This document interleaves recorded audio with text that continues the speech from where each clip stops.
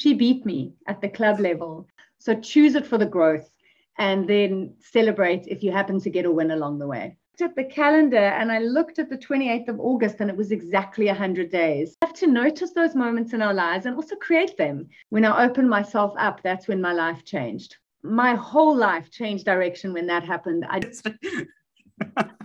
Maybe I'm crazy thinking that this might work. Maybe I'm crazy wanting something that might hurt.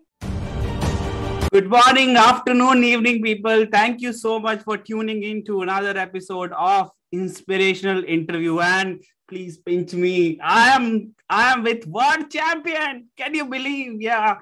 Thank you so much, Verity. I am in awe. Frankly speaking, when I put that DM to Instagram, I didn't expect that you'll respond. I understand you must have been flooded by hundreds and thousands of requests. So it was like, yeah, you try your luck. If you can get, that's good enough. But no, thank you so much for graciously accepting my request. I'm really, really honored. It's my pleasure. You know what? If you don't ask, you don't get. So well done for asking. Yeah. And if you remember, that was the first line I put in the DM, that I know this might be too much, but somebody said, if you don't ask, the answer is no. So let me try my luck. So I'm lucky today. Thank you so much. So in this podcast or YouTube, do I invite people who I genuinely feel inspirational, and I followed your journey in the World Championship and otherwise, and you've been such an inspiration for so many people out there in the world. If I may give a brief introduction, you are a professional singer turned actor and facilitator. You are the first person from West Indies to win the World Champion of Public Speaking. If I'm not wrong, you are the 6th woman ever to win World Championship of Public Speaking. And you are the 2nd virtual World Champion. And you have been TEDx speaker 2 times, distinguished Toastmaster, African champion of evaluation. Oh my God. How did you do all of that? I don't know. I don't know when I found the time. No, this is so amazing. So I like to hear your version of your story. What have you done before probably the World Championship? I know you have a lot of stories to talk about. So give us a brief journey in maybe 3 to 5 minutes about how your life journey has been. And then we'll try to go a little bit deeper. Okay, wonderful. So my life journey has been a surprising one. I certainly never expected that I would be a world champion of public speaking, because I was the girl who used to skip school. If I had to read in assembly or speak in assembly, I was terrified. And it got so bad that eventually my fellow classmates just waited one day when I didn't know it was, didn't think it was my turn. And they said, "You're going on stage, you're going to say something." I was like, oh. And so this was really the last thing I was ever going to do with my life. But when I finished school and I went to the University of Cape Town here in South Africa to study psychology, on my 20th birthday, we have a ritual or a tradition in our family that at the time you were born, you should go somewhere quiet and contemplate the year you've had, think about the year ahead. And so I was doing that. The beautiful beach in Cape Town. And while I was sitting there, words started coming to me and they wouldn't go away. They were like, write me down, write me down. So I picked up a pen and I started writing. And what I wrote was song lyrics. And it was very, I've never written lyrics before. Where did that come from? But they kept coming. And with them came a dream that maybe I could sing. Maybe I could share these songs with the world. Wow. And with that dream came a nightmare. You'd have to stand on stage and be in front of people. So I did what I think a lot of people do with big dreams. I ignored it for a long time, but it got bigger and bigger, and it got more and more uncomfortable not to do something with my dream. And unfortunately for me, the thing that got me going was my dad dying. My dad passed away when I was 24, very unexpectedly. And anyone who's seen my final speech will know how important he was in my life. And after he died, I thought, life is short. I don't want to get to the end of my life and have a whole lot of things I haven't done. So that's when I started singing. I worked with an amazing coach in America as a singing coach, and he worked with me on confidence, on learning to be okay with things going wrong on stage. He said, that's why people are afraid. What if I do something foolish? And he taught me to be okay with it not going well. And that built my confidence. I started singing professionally. But in my 30s, I ran a crazy project where I asked people to buy my first album before I recorded it. And it was one of the world's first online crowdfunding projects. So what happened was I became famous for thinking differently, more famous for that than I did for singing. And suddenly I was being invited to speak, and to speak to businesses and to people about how do you think differently about the problems in your life? How do you innovate? How do you get creative? And my whole life changed direction when that happened. I joined Toastmasters. I've used the program to build my speaking capabilities. And I find myself here now in my mid-40s, having turned my life around from a story of sorrow to a story of success by changing the way I thought about things and by writing a different story. Wow, that's such an amazing story. And you really gave us a brief. I know there are things that you still to touch, like the part you said in your World Championship speech about living with your sister and going through all the journey. That was such a powerful speech. But what I did pick up a couple of things from your quick journey. One is having that self-contemplation time, and what better than to go a beach. But yeah, having that time to think and having that mindfulness that what exactly I want to do in life and what do I really want to achieve. So that's great. And then second thing that I picked up is being comfortable on being uncomfortable. So you have to go to the situation, you're not going to be comfortable, but if you keep going there, you become what you want to be. So great journey. And thank you for sharing that. Now, one of the things in this podcast, I do ask every guest of mine that we all boast about success, and you are world champion. You have all the rights to boast about the success, but behind every success, I believe there are so many setbacks. There are so many failures. There are so many things that you lack. What has been some of your setbacks, some of your failures, if you want to share one or two with the audience to inspire them? Yeah, absolutely. So I think one of the biggest things that has held me back throughout my life has been me, and has been inside here, the thoughts that I think about myself, the thoughts that I think about what's possible for me, and my fear and my pride, I'll put it that way. So if I bring it back to winning the World Championships, I entered for the first time in 2012, and my sister, who is a huge part of my life, she beat me at the club level.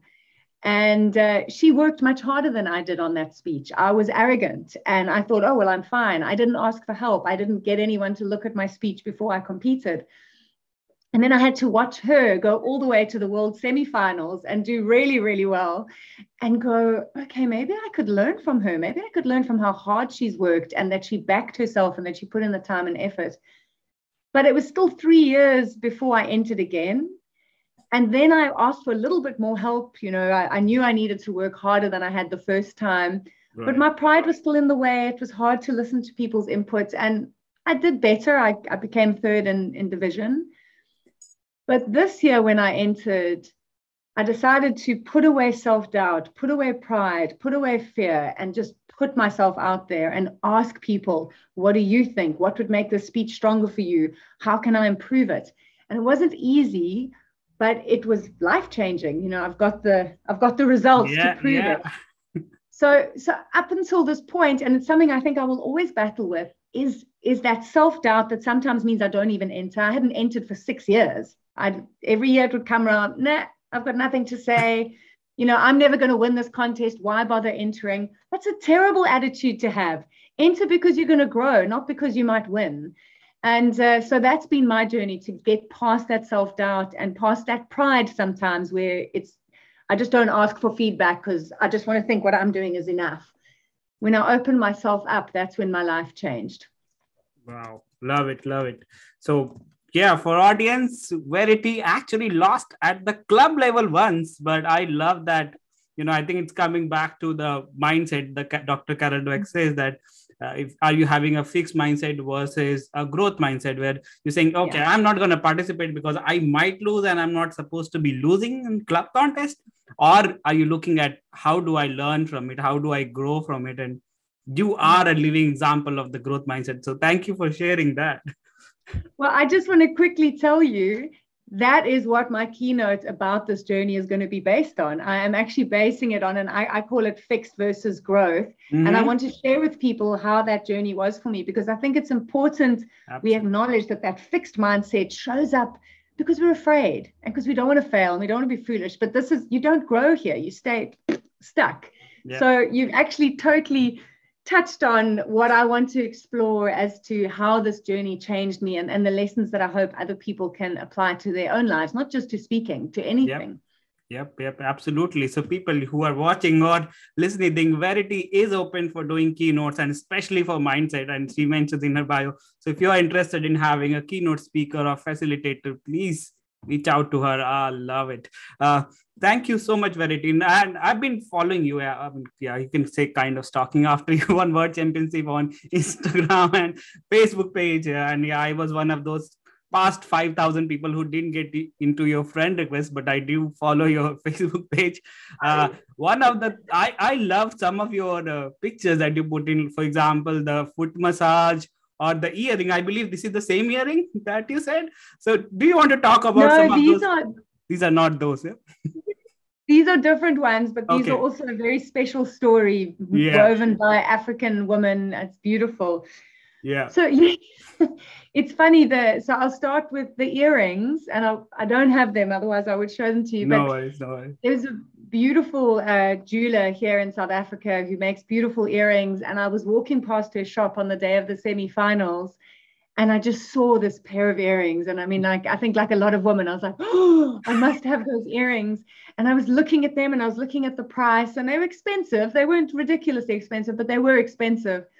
And I said to the salesman, I said, you know what, I'm in a competition, and in a month's time, if I win, I'm going to come buy these earrings. Mm-hmm. And he said, I look forward to seeing you in a month's time. Wow. So when I walked back in there a month later, he went, oh, you won. And I said, yes. And it was such a beautiful moment. And the even more magical moment was I shared that story on Instagram and on Facebook. And the jeweler, Kirsten Goss, saw that story. Her whole company celebrated him as a salesman. They then said, can we give you a little gift? And when I went back to my gift, he's like, oh, it's so good. And I feel like I've shared this, the win with you. So that was a special moment. And I think we have to notice those moments in our lives and also create them. Sometimes promise yourself a reward. If I do that, if I achieve, I'm going to do this for myself, and then do it. Don't, because I could have forgotten about it, but it was hard to forget about those earrings. And then the foot massage, that was my sister on the day of the semifinals and the finals. She took me at 9:00 in the morning to a beautiful Chinese massage parlor where we got our feet rubbed to ground myself and to handle the nerves. And every time, without meaning to, I always ended up with the same wonderful lady in Tombi, which is the African word for girl, actually, but she's a lady. She's definitely not a girl, but just this beautiful energy. And so I just wanted to share how she'd been part of my journey. You wouldn't think that rubbing your feet can make you speak better, but of course, anything that relaxes you and gets you grounded and present really, really helps. And I was there yesterday. I'd hurt my shoulder, so I went for Ntombi to work on my shoulder. And she said, you won't believe it, Verity. Someone came for a massage last week saying she saw you about me on Instagram. So she came to book a massage. I was like, oh, we're spreading the happiness. I was so excited. Absolutely. And I've got a couple of things. One of the things that for the first one, for the earring things, I love that you're spreading the message. But I think it's very important for us. A lot of us get into that selfish mode. You don't have to be world champion, but you can always be the person selling the earring. You don't have to really literally sell, but you can always say that if you want to be world champion, I'm there with you. And that's what we need in the world.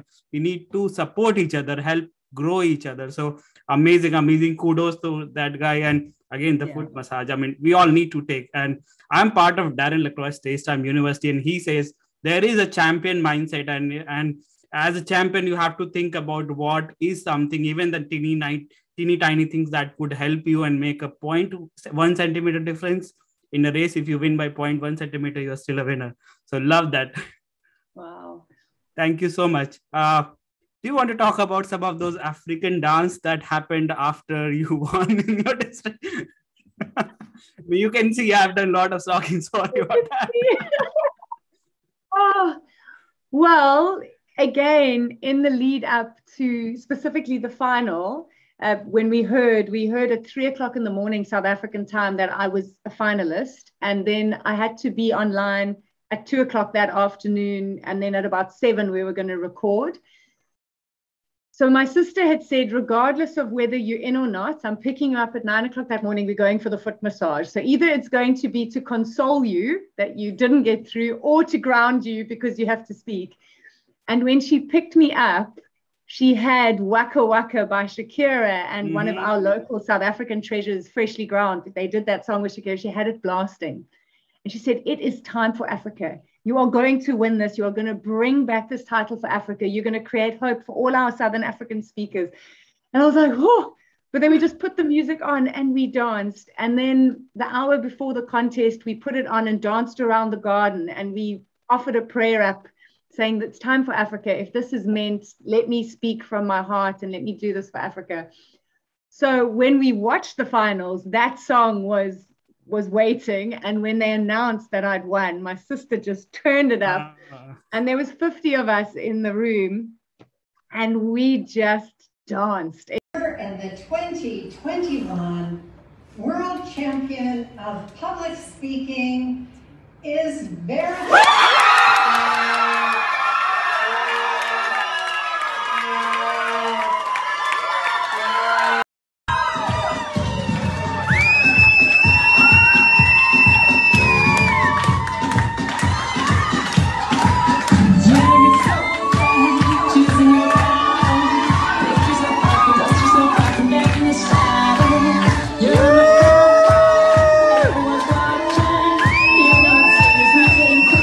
The most joyous, incredible experience, and even more so because the rest of the contest I was always on my own in a room hearing the results, no one with me. So to actually be with family and friends and to get African, because we love dancing on this continent, and it was such fun. So yeah. Thank you so much for sharing it. It seems so fun even listening. So I can only assume how much fun you had when you had that dance. All right. So let's move on to the next segment. And this is probably the first time I'm doing this. So when I got to know Verity has accepted the invite, I did reach out to put out on WhatsApp and other places that if you had the opportunity to ask one question from the current world champion, what would that be? And I picked 5 of them, and I'm pretty sure Verity is going to amuse us with her answer. So can we start? Yes, I'm ready. All right. So first question comes from Rahul, and he asked, how did you decide this is the speech for the international speech contest? Oh, wow.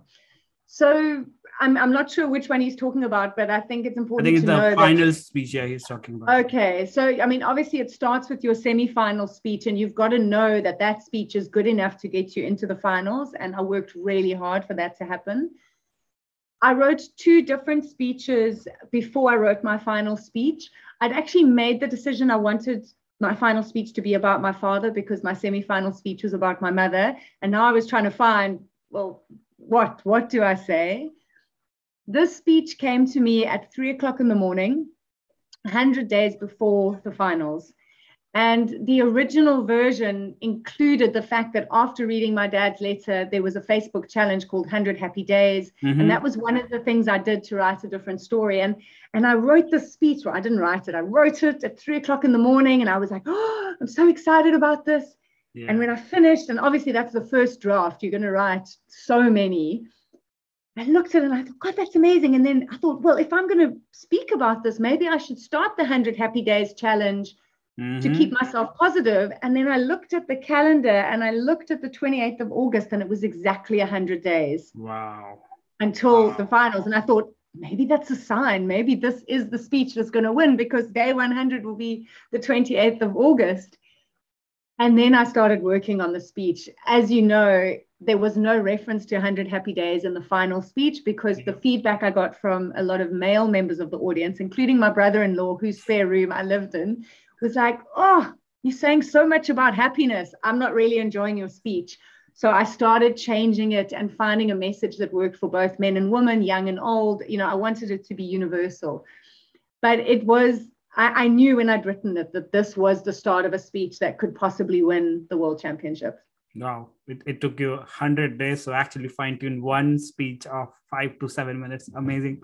Now, next up is question from Srijita, and I think that might be somewhat related to the previous question. And she asked that how to decide that the message we are choosing for our speech will be as impactful for our audience as we thought it to be. So you need to ask your audience. You need to get as much feedback as possible. As I said, I had the first version was looking at things and choosing to be happy. Then I practiced one around being grateful. Then it became look for the good. Then it became change the way you look at things. And eventually through feedback, I got to write a different story. Same speech, same line of events, not much changed, but the message changed. Mm-hmm. And so your message becomes relevant to your audience when you test it on audiences. You have to speak at as many clubs as you can and open yourself up for the feedback. It's not always easy. Yeah. Some of the feedback I got was hard, but I had to listen to it. And especially with my speech, I was talking about, or I was touching on depression and anxiety. Mm-hmm. And how hard my life felt. And then I had to hear feedback from someone going, well, being single at 40, living in your sister's spare room, isn't that bad? Like, what about people with real depression? And I was like, oh, that's different. You know, now I don't want to offend someone because I was properly depressed, but in a 7-minute speech, you don't have time to speak about it. And that helped me put in the line for my ego. This was a scary tale. It was for my ego, not this is depression. This is the worst possible life for me, for my ego. So listening to my audience helped me to craft the message. So ask your audience. Don't think your first take at a universal message is going to be the one that lands. It's through feedback that you'll refine it. Absolutely. Okay. This one question, probably it's more of a cliche after you become a world champion, but Taiba did ask how to become a world champion. It's, you know, it's such a hard one to answer because 35,000 people enter every year and only one person wins. Absolutely. So it's a very difficult one to answer. I do think what makes the difference, and for the people who, you know, the 8 finalists who get to the finals every year will probably agree with me, is you have to look at what previous champions have done. Mm-hmm. You have to see the patterns in what's working around the way they're engaging with the audience. What are the kind of common messages that are coming through, the amount of humor that they're putting into a speech. You know, you have to look at those patterns because it is actually quite strategic. My speech was very strategically thought out. I mean, a lot of people say it was so authentic and real, but every single word was strategically thought out to go, what is the judging ballot looking at? I have a far more relaxed way I can tell that story. So you have to approach it technically, and then you have to put your heart in it and still be real. So it's a fine line between, you know, following all the rules and still being real. True. But watch what previous champions have done, work with previous champions. I can guarantee you cannot become a champion without a coach. I could not have done this without Lance Miller. I could not have done this if I hadn't done Prez Vasilev's, he was the 2013 world champ, his compelling storytelling course. Learn from the people who've done this path already. That's my advice. And again, only one person wins, but thousands of people get to experience the contest journey and grow as speakers, regardless of whether you place. So choose it for the growth and then celebrate if you happen to get a win along the way. Absolutely love it. Choose it for the growth. Yeah. And you do have to do a lot of hard work and do get coaching. I think there's no alternative to coaching. Getting a good coach is like one of the major thing that you need to do. All right. Chintan asked, and that's probably going to be my question, but he stole it. But anyways, how has life changed after winning world championship? Sure. Oh. So this is an interesting one. It is the most incredible life-changing moment to hear that you are the world champion of public speaking. You know, I worked 6 months tirelessly, 2 to 4 hours a day on those speeches with no guarantee. And now suddenly you've won. It's like you've climbed to the top of Mount Everest and you're there. Now you have to go down and you have to clean up and you have to unpack, you know, and you have to get home and life carries on. So it's an interesting journey when you actually win, or when I won. I came home, my baby needed his nappy changed, you know, nothing, my life was the same. I was still me. I just had this amazing title. But there's a lot of responsibility that comes with winning anything. I now represent a continent. I represent a district. In essence, I belong to Toastmasters. So I've had to deal with all the requests of asking me to speak. And I wasn't ready. All I'd done was work on a 7-minute speech. Now someone, can we have a workshop? Can we? And I was like, whew. So I've taken 6 weeks out to breathe. Doing lovely interviews like this helps me to integrate the experience. True. But there is a weight. And I mean, you know, you pick up these trophies, they weigh a lot. That's and marvelous. Not just physically. They weigh on the champion's shoulders, because now I'm responsible, like all my previous champions, to help other people go on this journey and to help other people get set up for success. It's not just about me. And so winning changes your life, because you can change other people's lives if you share what you've learned. Wow. Winning changes life if you share what you learn. Amazing. Okay, this one is the last question. I thought this is one of the very important question by Richa. And she asked just 3 words. What moves you? Oh, I love that.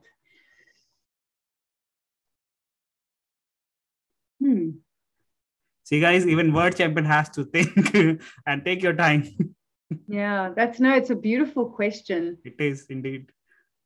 I think what moves me, I mean, this would flummox people at a table topics contest. Could you imagine? That'd be like,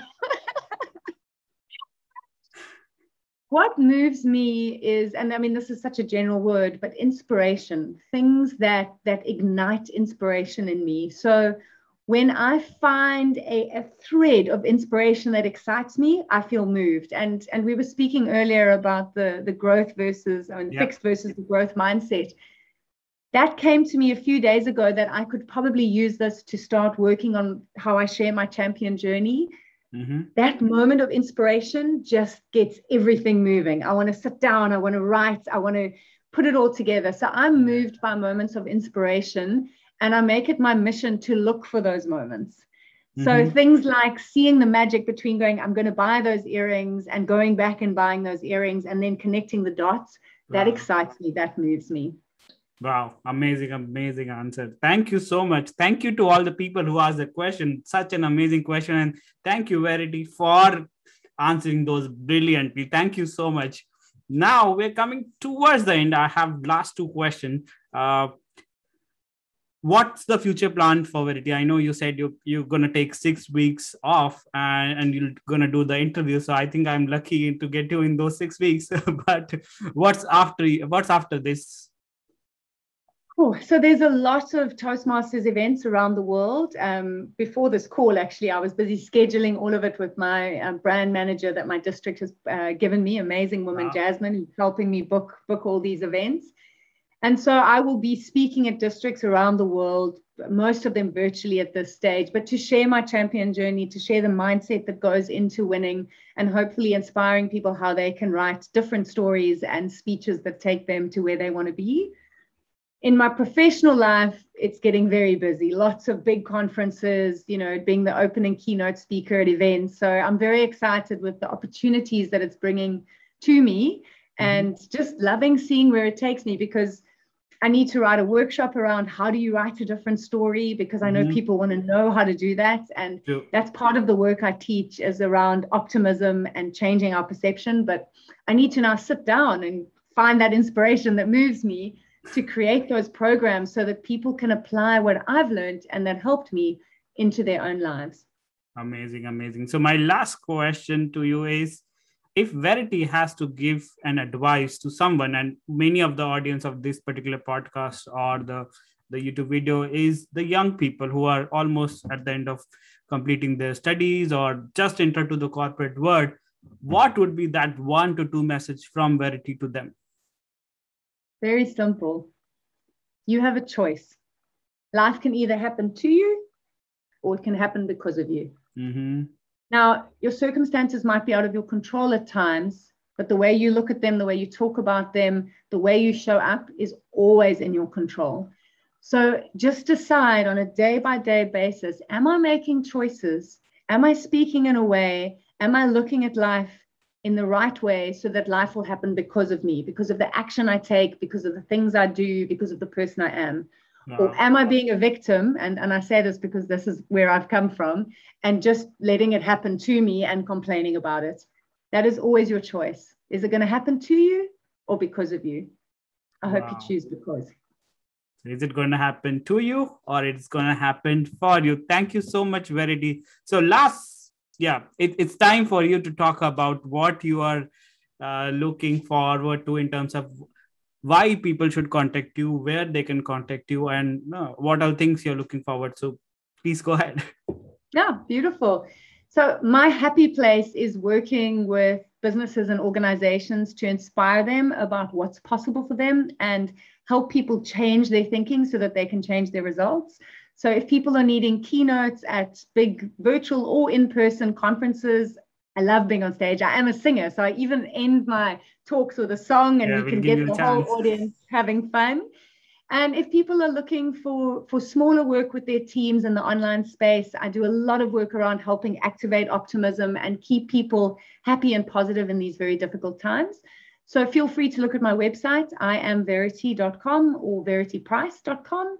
And then I love sharing my journey. So join me on Instagram and Facebook at iamverity, and LinkedIn, Verity Price. And we can keep the journey going, and hopefully I can keep sharing and spreading some inspiration. Thank you so much, Verity. This was really, really amazing. Now, since you already said you end most of your keynote with singing, I'm going to request you if you can sing few lines, only if you're comfortable. Yeah. It's a little bit harder. It's a little bit harder in this with no music. So I'm just trying to think if I've got anything. I'll try. You know what? Why not? Why not? The song I'm going to sing you is called Crazy Not to Try. So let's see what happens. Maybe I'm crazy thinking that this might work. Maybe I'm crazy wanting something that might hurt. Maybe it's madness to start something that might end. Maybe it's easier to just not begin. I may be delusional, believing there stands a chance when so many before have proved that good things don't last. Seems a little bit naive to step in anyway, but I'd be crazy if I didn't take a step around the corner, confronting all that I don't know, the storms that I might weather, those times of being out of control, not having all the answers is never reason not to try. What if the Wright brothers hadn't believed that they could fly? Thank you so much, Verity. I can't say enough thank you to you. Thank you for accepting, and I'm going to spend my day in awe because I talked to a world champion of public speaking, reigning world champion of public speaking. Thank you so much. It was indeed a pleasure and honor to have you as guest in my podcast as well as on Inspirational Interview. I wish you all the best, all the luck for everything, every endeavor that you're going to take. Thank you so much. Thank you, Haritosh. Beautiful being with you, and keep spreading the inspiration. Thank you so much. So this was Verity Price, reigning world champion of public speaking 2021. As I say every time, we will have some more interesting interviews coming up. But until next time, keep learning, keep growing, and keep going out of your comfort zone. This is Haritosh, and I'll be back with another episode of Inspirational Interviews. Take care. Stay safe.